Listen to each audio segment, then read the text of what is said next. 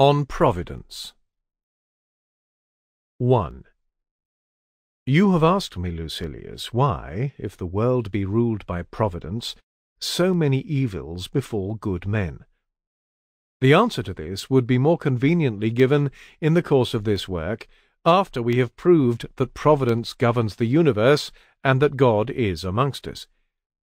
But since you wish me to deal with one point apart from the whole, and to answer one replication before the main action has been decided, I will do what is not difficult, and plead the cause of the gods.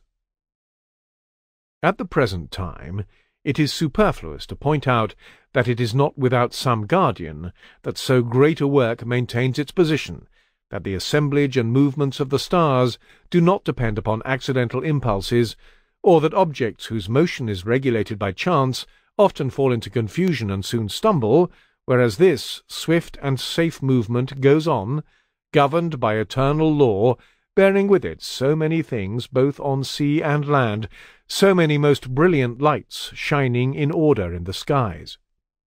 That this regularity does not belong to matter moving at random, and that particles brought together by chance could not arrange themselves with such art as to make the heaviest weight, that of the earth, remain unmoved, and behold the flight of the heavens as they hasten round it, to make the seas pour into the valleys, and so temper the climate of the land, without any sensible increase from the rivers which flow into them, or to cause huge growths to proceed from minute seeds. Even those phenomena which appear to be confused and irregular, I mean showers of rain and clouds, the rush of lightning from the heavens, fire that pours from the riven peaks of mountains, quakings of the trembling earth, and everything else which is produced on earth by the unquiet element in the universe, do not come to pass without reason, though they do so suddenly. But they also have their causes, as also have those things which excite our wonder by the strangeness of their position, such as warm springs amidst the waves of the sea, and new islands that spring up in the wide ocean. Moreover, anyone who has watched how the shore is laid bare by the retreat of the sea into itself, and how within a short time it is again covered, will believe that it is in obedience to some hidden law of change, that the waves are at one time contracted and driven inwards, at another burst forth and regain their bed with a strong current, since all the while they wax in regular proportion, and come up at their appointed day and hour, greater or less, according as the moon, at whose pleasure the ocean flows, draws them. Let these matters be set aside for discussion at their own proper season.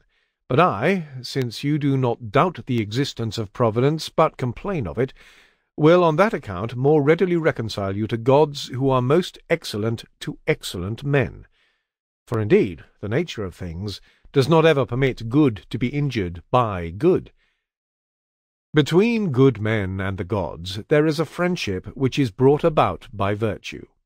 Friendship, do I say? Nay, rather relationship and likeness, since the good man differs from a god in time alone, being his pupil and rival and true offspring, whom his glorious parent trains more severely than other men, insisting sternly on virtuous conduct, just as strict fathers do. When, therefore, you see men who are good and acceptable to the gods, toiling, sweating, painfully struggling upwards, while bad men run riot and are steeped in pleasures, reflect that modesty pleases us in our sons, and forwardness in our house-born slave-boys, that the former are held in check by a somewhat stern rule, whereas the boldness of the latter is encouraged. Be thou sure that God acts in like manner. He does not pet the good man. He tries him, hardens him, and fits him for himself. 2. Why do many things turn out badly for good men? Why, no evil can befall a good man. Contraries cannot combine. Just as so many rivers, so many showers of rain from the clouds, such a number of medicinal springs do not alter the taste of the sea, indeed, do not so much as soften it, so the pressure of adversity, does not affect the mind of a brave man. For the mind of a brave man maintains its balance and throws its own complexion over all that takes place, because it is more powerful than any external circumstances. I do not say that he does not feel them, but he conquers them, and on occasion calmly and tranquilly rises superior to their attacks, holding all misfortunes to be trials of his own firmness. Yet who is there who, provided he be a man and have honourable ambition, does not long for due employment, and is not eager to do his duty in spite of danger? Is there any hard-working man to whom idleness is not a punishment? We see athletes, who study only their bodily strength, engage in contests with the strongest of men, and insist that those who train them for the arena should put out their whole strength when practising with them. They endure blows and maltreatment, and if they cannot find any single person who is their match, they engage with several at once. Their strength and courage droop without an antagonist. They can only prove how great and how mighty it is by proving how much they can endure. You should know that good men ought to act in like manner, so as not to fear troubles and difficulties, nor to lament their hard fate, to take in good part whatever befalls them, and force it to become a blessing to them. It does not matter what you bear, but how you bear it. Do you not see how differently fathers and mothers indulge their children? How the former urge them to begin their tasks betimes, will not suffer them to be idle even on holidays, and exercise them till they perspire, and sometimes till they shed tears, while their mothers want to cuddle them in their laps, and keep them out of the sun, and never wish them to be vexed, or to cry, or to work. God bears a fatherly mind towards good men, and loves them in a manly spirit. Let them, says he, be exercised by labours, sufferings, and losses, so that they may gather true strength. Those who are surfeited with ease break down not only with labour, but with mere motion, and by their own weight.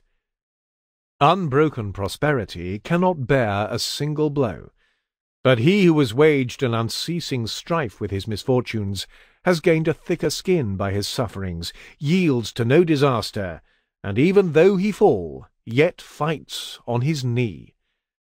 Do you wonder that God, who so loves the good, who would have them attain the highest goodness and preeminence, should appoint fortune to be their adversary? I should not be surprised if the gods sometimes experience a wish to behold great men struggling with some misfortune.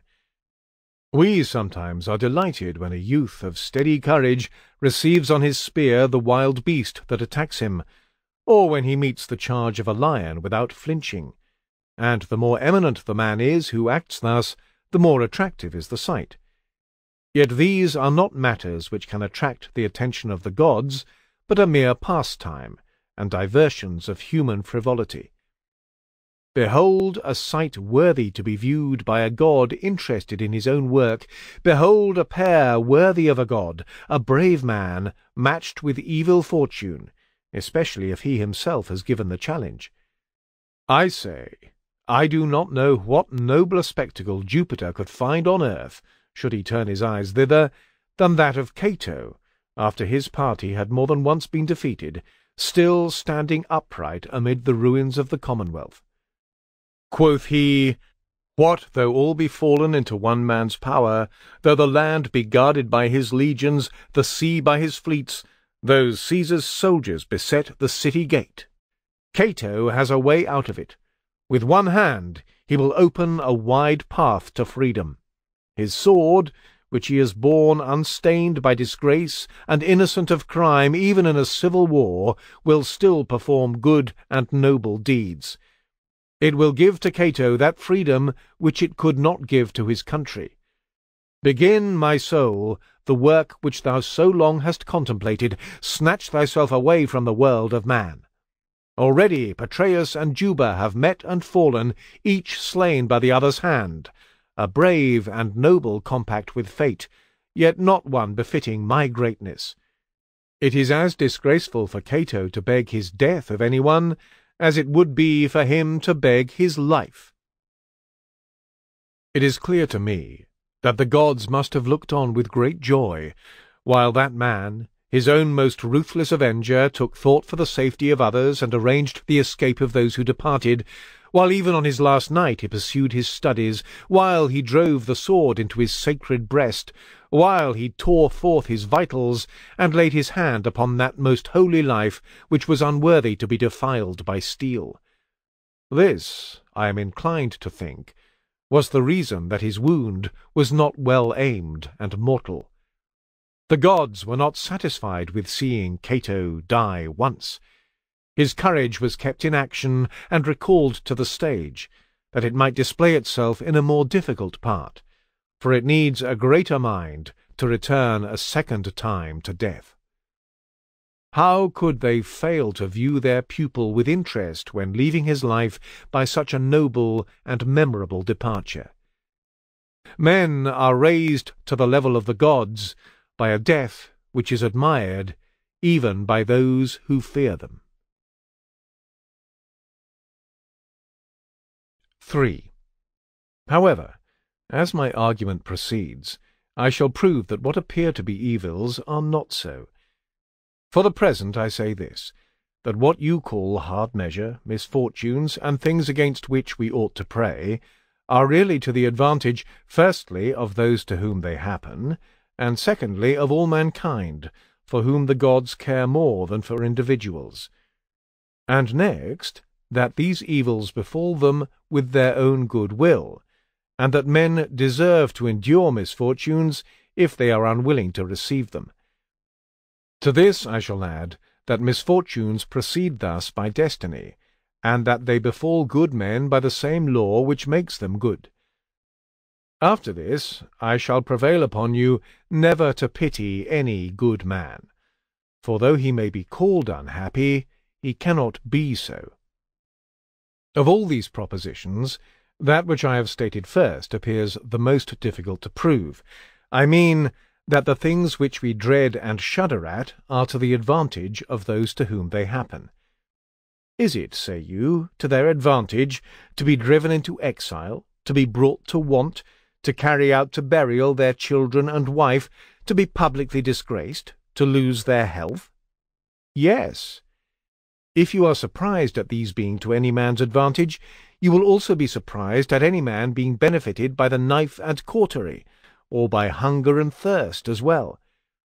Yet if you consider that some men, in order to be cured, have their bones scraped and pieces of them extracted, that their veins are pulled out, and that some have limbs cut off, which could not remain in their place without ruin to the whole body, you will allow me to prove to you this also, that some misfortunes are for the good of those to whom they happen, just as much by Hercules as some things which are praised and sought after are harmful to those who enjoy them, like indigestions and drunkenness, and other matters which kill us through pleasure. Among many grand sayings of our Demetrius is this, which I have but just heard, and which still rings and thrills in my ears. No one, said he, seems to me more unhappy than the man whom no misfortune has ever befallen. He never has had an opportunity of testing himself, though everything has happened to him according to his wish, nay, even before he has formed a wish, yet the gods have judged him unfavourably.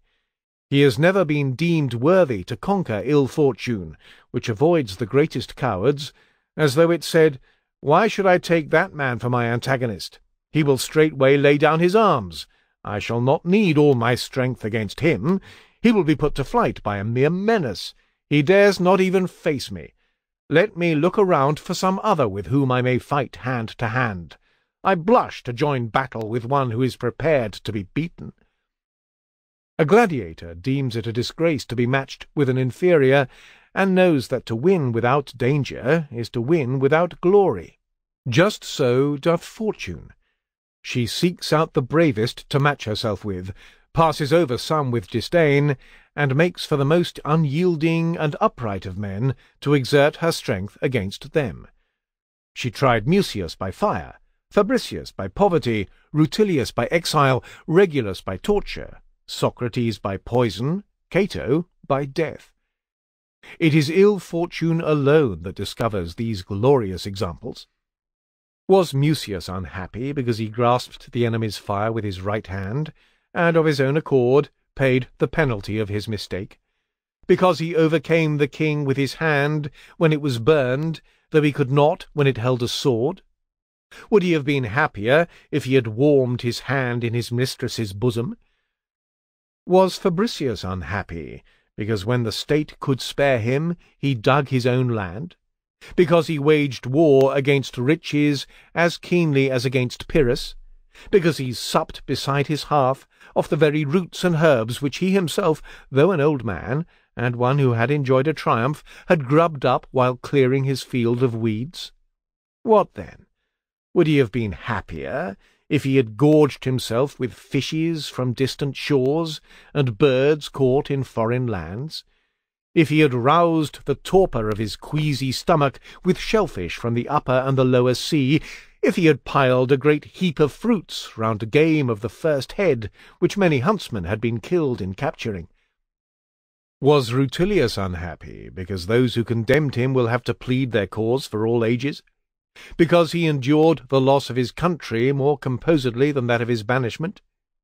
Because he was the only man who refused anything to Sulla the dictator, and when recalled from exile, all but went further away and banished himself still more?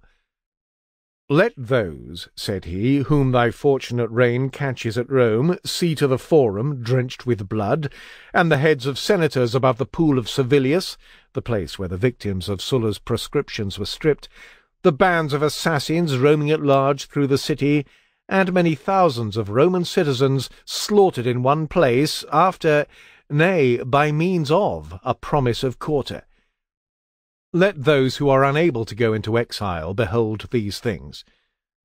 Well, is Lucius Sulla happy because when he comes down into the Forum, room is made for him with sword strokes, because he allows the heads of consulars to be shown to him, and counts out the price of blood through the questor and the state exchequer?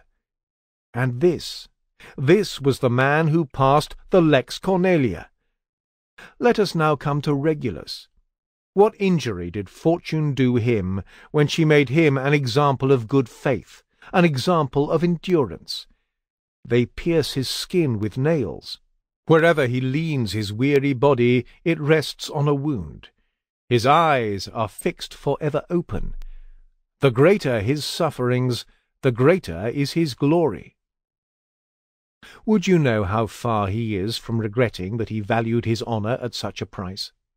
Heal his wounds, and send him again into the Senate house. He will give the same advice. So, then, you think Maecenas a happier man, who, when troubled by love, and weeping at the daily repulses of his ill-natured wife, sought for sleep by listening to distant strains of music? Though he drug himself with wine, divert himself with the sound of falling waters, and distract his troubled thoughts with 1,000 pleasures, yet Maecenas will no more sleep on his down cushions than Regulus on the rack. Yet it consoles the latter that he suffers for the sake of honour, and he looks away from his torments to their cause, whilst the other, jaded with pleasures and sick with over-enjoyment, is more hurt by the cause of his sufferings than by the sufferings themselves. Vice has not so utterly taken possession of the human race that, if men were allowed to choose their destiny, there can be any doubt but that more would choose to be Regulus's than to be Maecenases. Or, if there were anyone who dared to say that he would prefer to be born Maecenas than Regulus, that man, whether he says so or not, would rather have been Terentia than Cicero. Do you consider Socrates to have been badly used, because he took that draught which the state assigned to him, as though it were a charm to make him immortal, and argued about death until death itself? Was he ill-treated because his blood froze, and the current of his veins gradually stopped, as the chill of death crept over them? How much more is this man to be envied than he who is served on precious stones, whose drink a creature trained to every vice, a eunuch, or much the same, cools with snow in a golden cup. Such men as these bring up again all that they drink, in misery and disgust at the taste of their own bile, while Socrates cheerfully and willingly drains his poison. As for Cato, enough has been said, and all men must agree that the highest happiness was reached by one who was chosen by nature herself as worthy to contend with all her terrors. The enmity, says she, of the powerful is grievous. Therefore let him be opposed at once by Pompeius, Caesar, and Crassus. It is grievous, when a candidate for public offices, to be defeated by one's inferiors. Therefore let him be defeated by Vatinius. It is grievous to take part in civil wars. Therefore let him fight in every part of the world for the good cause with equal obstinacy and ill luck. It is grievous to lay hands upon oneself. Therefore let him do so. What shall I gain by this? That all men may know that these things, which I have deemed Cato worthy to undergo, are not real evils. 4. Prosperity comes to the mob, and to low-minded men as well as to great ones.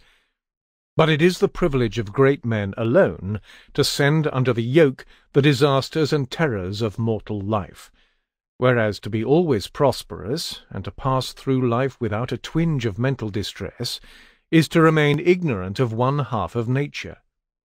You are a great man, but how am I to know it, if fortune gives you no opportunity of showing your virtue? You have entered the arena of the Olympic Games, but no one else has done so. You have the crown, but not the victory. I do not congratulate you as I would a brave man, but as one who has obtained a consulship or praetorship. You have gained dignity. I may say the same of a good man, if troublesome circumstances have never given him a single opportunity of displaying the strength of his mind. I think you unhappy because you never have been unhappy. You have passed through your life without meeting an antagonist. No one will know your powers, not even you yourself. For a man cannot know himself without a trial. No one ever learnt what he could do without putting himself to the test, for which reason many have of their own free will exposed themselves to misfortunes which no longer came in their way, and have sought for an opportunity of making their virtue, which otherwise would have been lost in darkness, shine before the world. Great men, I say, often rejoice at crosses of fortune, just as brave soldiers do at wars. I remember to have heard Triumphus, who was a gladiator in the reign of Tiberius Caesar, complaining about the scarcity of prizes. "What a glorious time," said he, "is past." Valour is greedy of danger, and thinks only of whither it strives to go, not of what it will suffer, since even what it will suffer is part of its glory. Soldiers pride themselves on their wounds. They joyously display their blood flowing over their breastplate. Though those who return unwounded from battle may have done as bravely, yet he who returns wounded is more admired. God, I say, favours those whom he wishes to enjoy the greatest honours, whenever he affords them the means of performing some exploit with spirit and courage, something which is not easily to be accomplished. You can judge of a pilot in a storm, of a soldier in a battle. How can I know with how great a spirit you could endure poverty, if you overflow with riches? How can I tell with how great firmness you could bear up against disgrace, dishonour, and public hatred, if you grow old to the sound of applause, if popular favour cannot be alienated from you, and seems to flow to you by the natural bent of men's minds? How can I know how calmly you would endure to be childless, if you see all your children around you? I have heard what you said when you were consoling others. Then I should have seen whether you could have consoled yourself, whether you could have forbidden yourself to grieve. Do not, I beg you, dread those things which the immortal gods apply to our minds like spurs. Misfortune is virtue's opportunity. Those men may justly be called unhappy who are stupefied with excess of enjoyment, whom sluggish contentment keeps, as it were, becalmed in a quiet sea. Whatever befalls them will come strange to them. Misfortunes press hardest on those who are unacquainted with them. The yoke feels heavy to the tender neck. The recruit turns pale at the thought of a wound. The veteran, who knows that he has often won the victory after losing blood, looks boldly at his own flowing gore. In like manner, God hardens, reviews, and exercises those whom he tests and loves.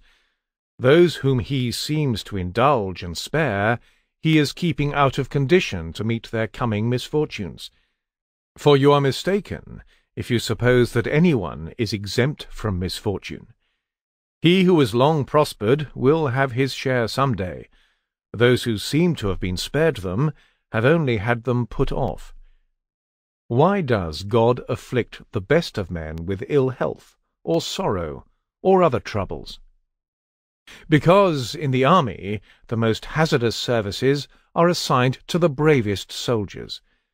A general sends his choicest troops to attack the enemy in a midnight ambuscade, to reconnoitre his line of march, or to drive the hostile garrisons from their strong places. No one of these men says, as he begins his march, "The general has dealt hardly with me," but "he has judged well of me."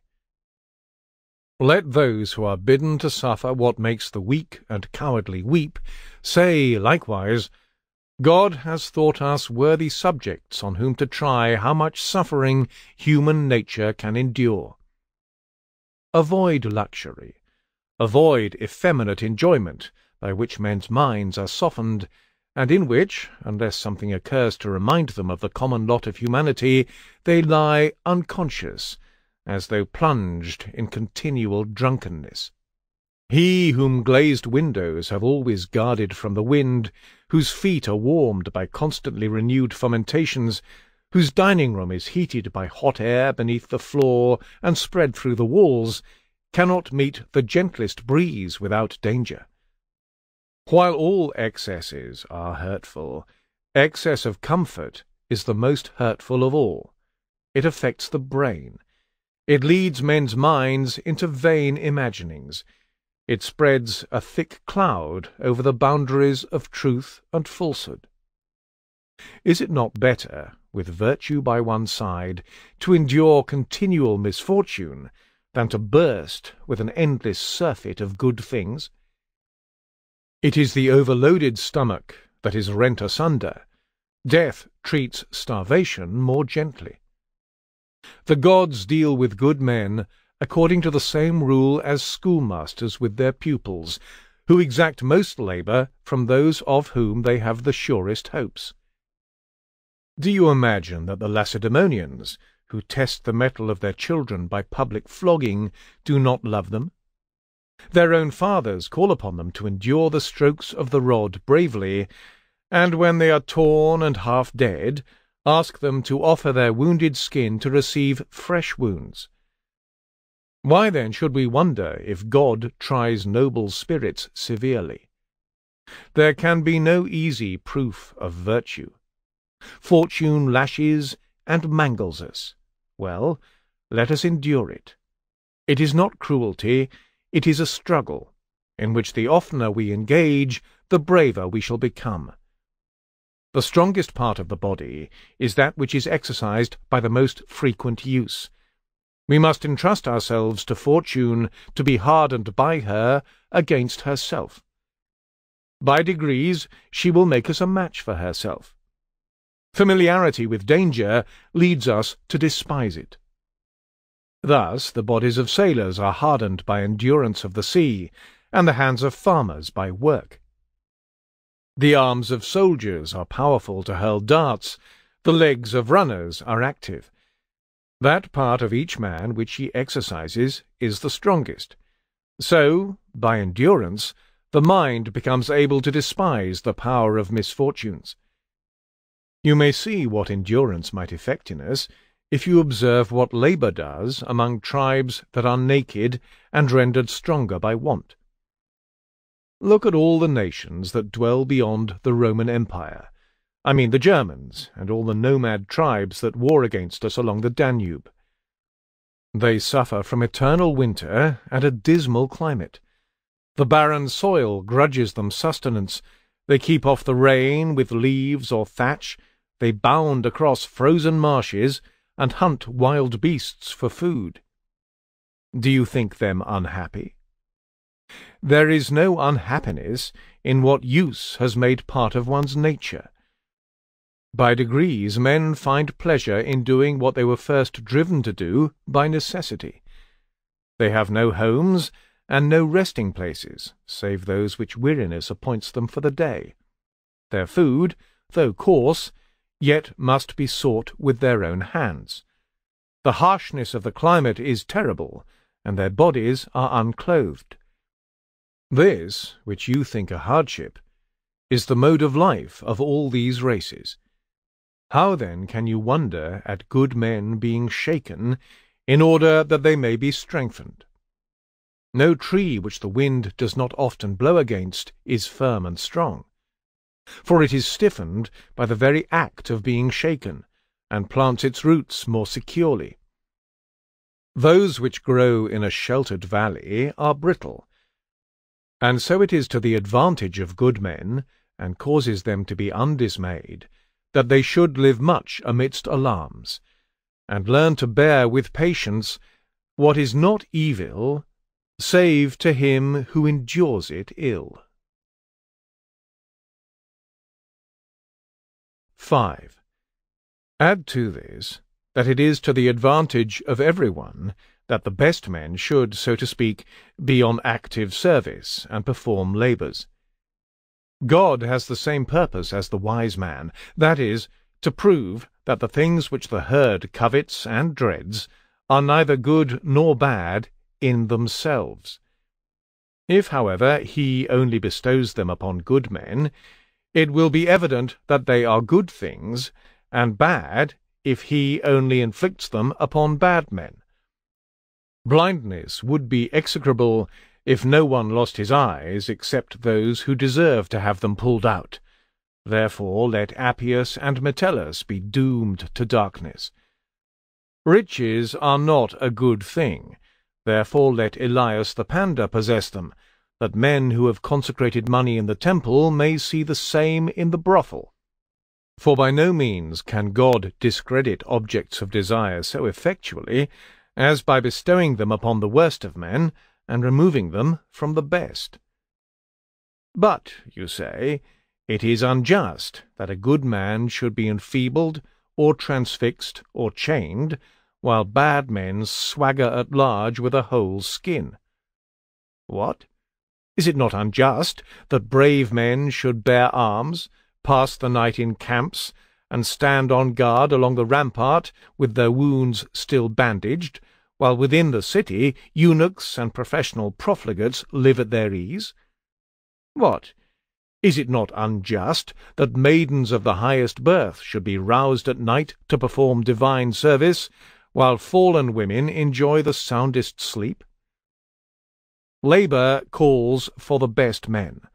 The Senate often passes the whole day in debate, while at the same time every scoundrel either amuses his leisure in the Campus Martius, or lurks in a tavern, or passes his time in some pleasant society.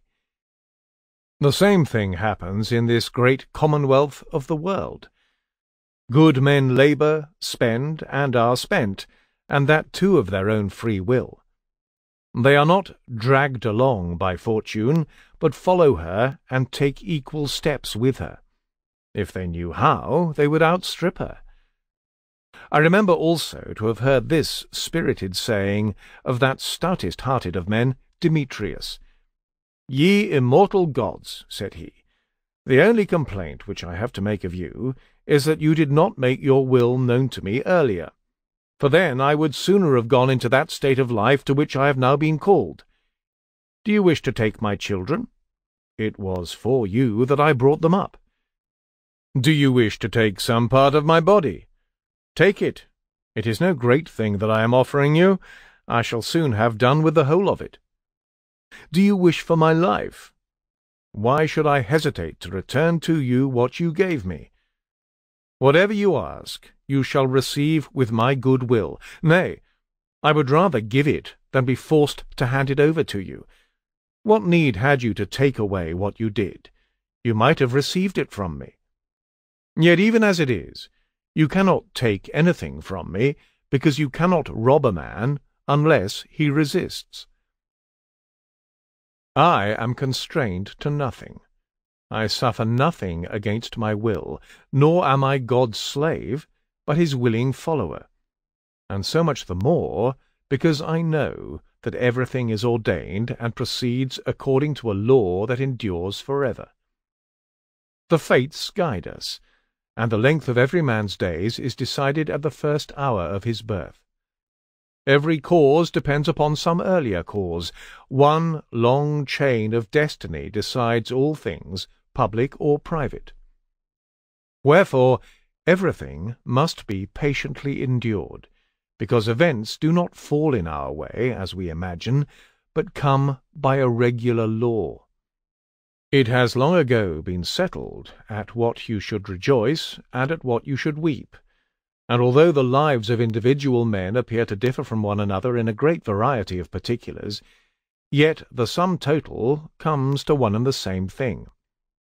We soon perish, and the gifts which we receive soon perish. Why, then, should we be angry? Why should we lament? We are prepared for our fate. Let nature deal as she will with her own bodies. Let us be cheerful whatever befalls, and stoutly reflect that it is not anything of our own that perishes. What is the duty of a good man? To submit himself to fate. It is a great consolation to be swept away together with the entire universe. Whatever law is laid upon us that thus we must live and thus we must die, is laid upon the gods also. One unchangeable stream bears along men and gods alike. The creator and ruler of the universe himself, though he has given laws to the fates, yet is guided by them. He always obeys, he only once commanded.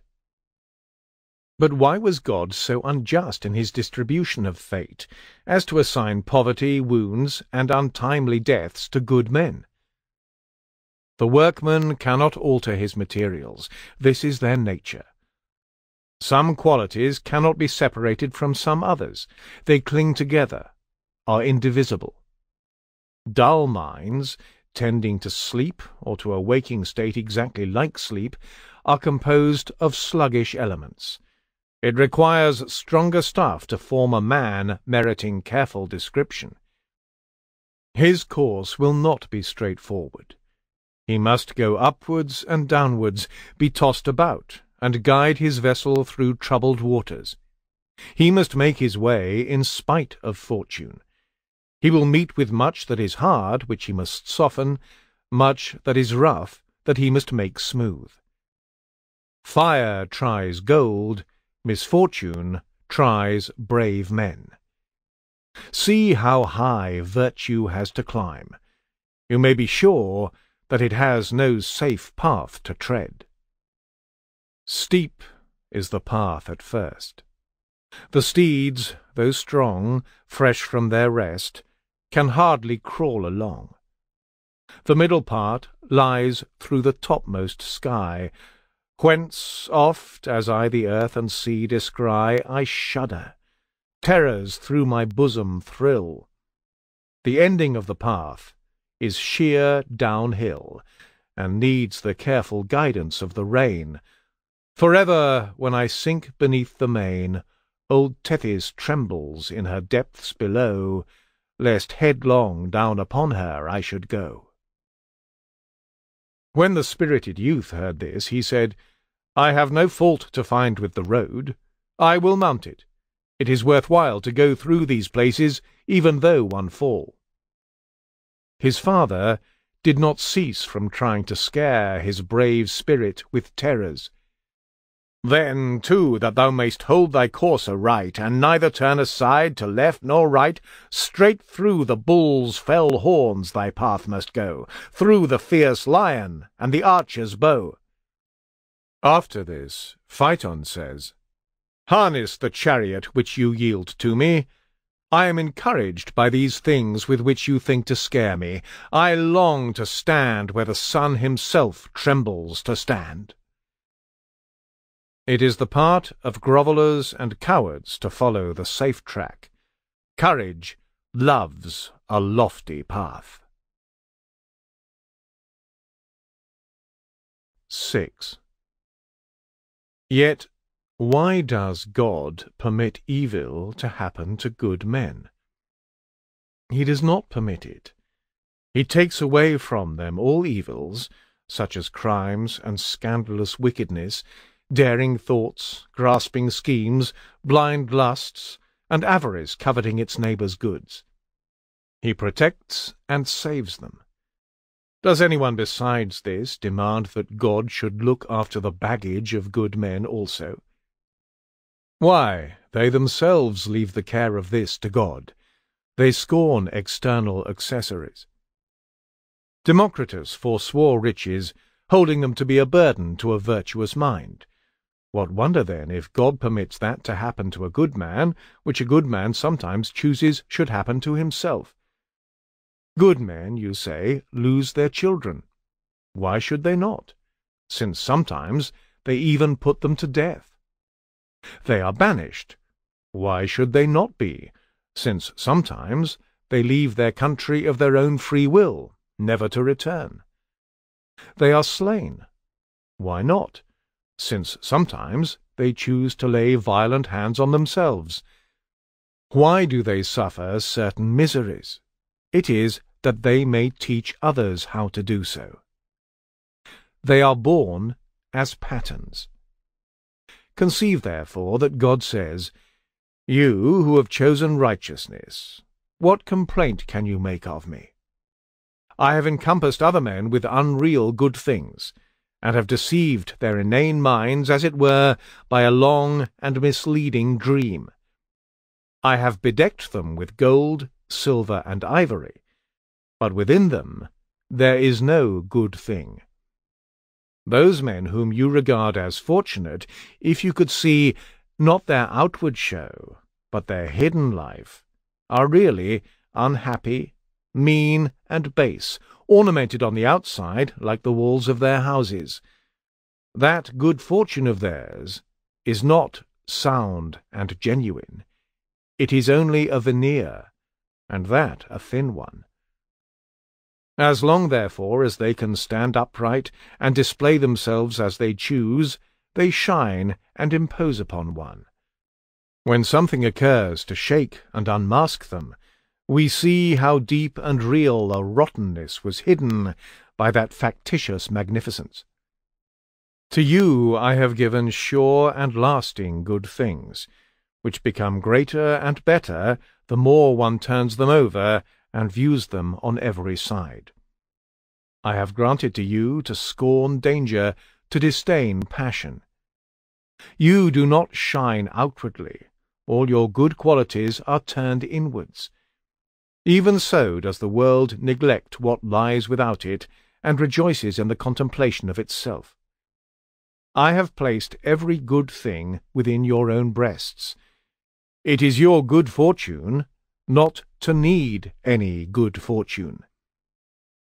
Yet many things befall you which are sad, dreadful, hard to be borne. Well, as I have not been able to remove these from your path, I have given your minds strength to combat all. Bear them bravely. In this you can surpass God himself. He is beyond suffering evil, you are above it. Despise poverty. No man lives as poor as he was born. Despise pain. Either it will cease, or you will cease. Despise death. It either ends you or takes you elsewhere. Despise fortune.